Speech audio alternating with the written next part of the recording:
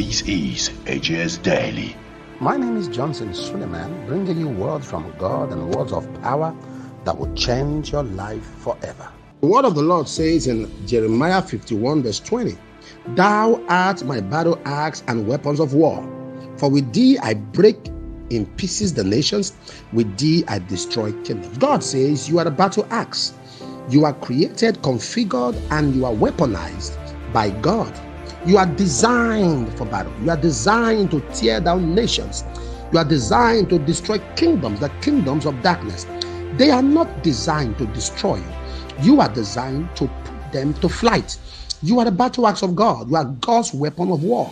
Everyone who has this consciousness that he is God's weapon carries himself with a judgmental mentality, with a mentality of judgment, with a mentality that the devil can't mess you up. Stop accepting the victim card. Become the conqueror.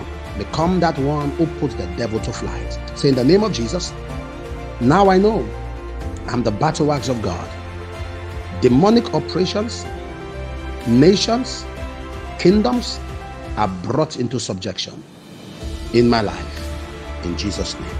The Lord bless you. This is AJS Daily.